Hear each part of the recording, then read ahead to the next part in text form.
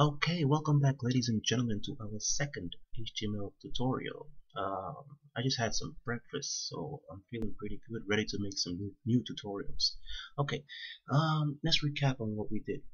In our previous tutorial, we downloaded a WAMP server, which installed a WAMP folder.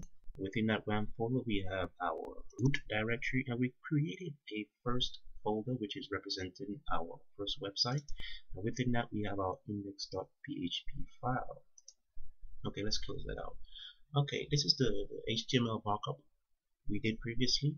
As you can, well, in fact, this is HTML5 markup right here. We're not going to be using HTML4. That's the old thing. We're going to be using the latest HTML markup language. Okay, we have here our doctype. This tells once the web browser loads the page, this tells the browser that this is an HTML document, and in fact it tells the browser that this is an HTML5 document.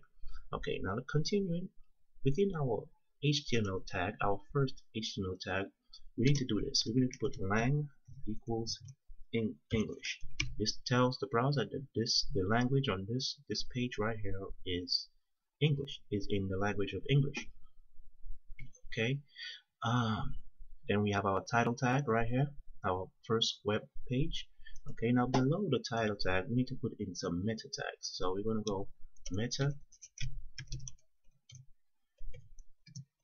and we're going to use one meta tag. We're not going to use an opening and closing. We're going to use one meta tag with a simple slash right here to close it off. Okay, now within this meta tag, we're going to go character set equals UTF-8. Okay, this tells the browser that the characters encoding on this page is in the form of UTF-8. Okay, we're gonna put in our another meta tag, close it out. Within this meta tag, we're gonna say name, and we're gonna call it description.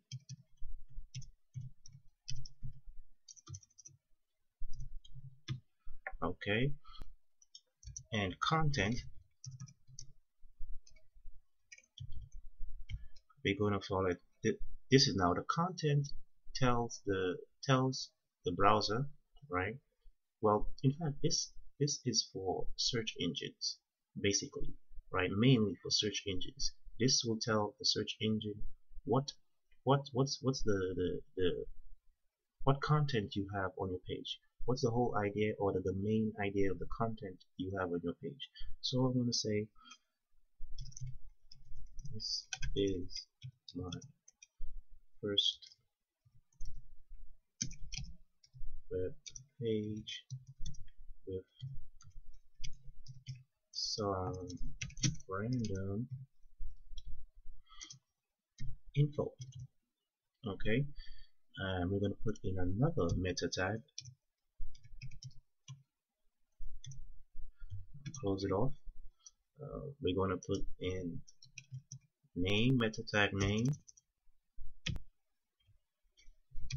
This time we're going to say keywords.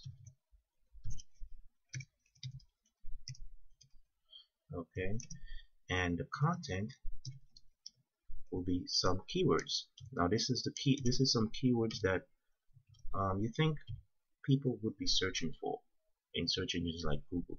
So, but these keywords have to be reflective of the content you have on your page. So we're gonna say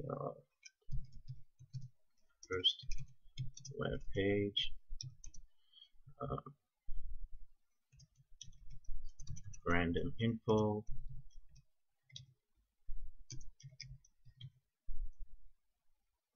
okay, we're gonna say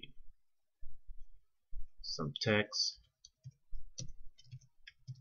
Okay, so these keywords, like I said, it should be reflective of what you have on your page at this moment right here.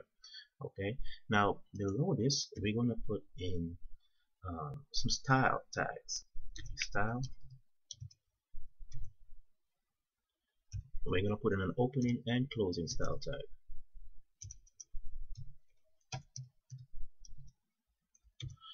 Okay, we're gonna put in the type attribute. The type attribute will tell what type of styles we have, um, what type of style we have in this style within these style tags. We're going to put CSS, sorry, text slash CSS. Okay, and within here your CSS will be played. Now CSS cascading style sheets, we'll be getting into that later, is used to position elements, HTML elements such as this paragraph tag is used to position these HTML elements on the page to design it. Okay, now a main thing we need below these style tags right here, we need to put in an HTML5 shiv. Now what is an HTML5 shiv? HTML5 shiv is basically a set of JavaScript that is used to enable a browser such as Internet Explorer, right, to recognize HTML5. So let's go over to the HTML5 shiv, go over to Google.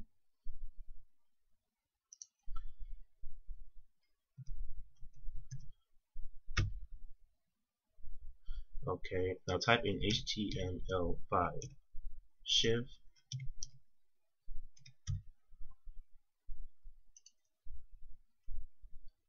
Okay, now we are on Google Codes, right? So just go down here and copy this right here. Copy it and go back over to your page and paste it right here. Now this script, the JavaScript right here, is hosted on Google's website.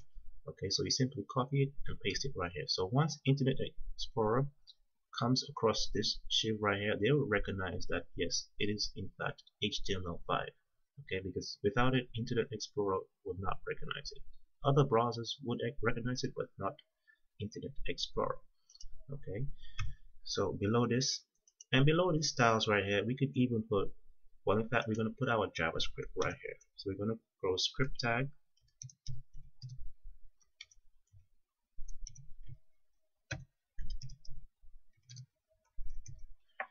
and we're going to put our type attribute, and we're going to say it's text slash JavaScript. Okay, and within this right here, we're going to place our JavaScript. Now JavaScript is the language used to provide interactivity to HTML elements on the page. Okay, so let's say you want to create a commenting script, right, which will allow people to comment on whatever content you have. JavaScript will enable the script to prevent the page from reloading. So the comments will automatically load on the page without the page being reloaded. But we'll get into JavaScript later on as well. Okay, so basically this is what we have here. We have our title. Okay, we have our meta character set UTF-8. We have our meta description. These are for the search engines, meta description, and the content, whatever content we have on our page. We have a meta name keywords.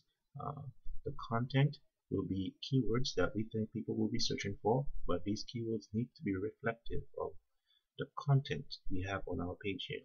We have our style tags. In this style tags, we will be placing our CSS to position elements, HTML elements on the page. We have our HTML5 shiv to enable Internet Explorer to recognize that we actually have HTML5. Okay, we have our JavaScript tags. Okay, in here we'll be placing our JavaScript. Okay, and our body and our paragraph tag right here. Okay, so this is the basic HTML markup setup for HTML5. Okay, so I'm going to stop here for now, but don't forget to subscribe, and I'll see you in the next video.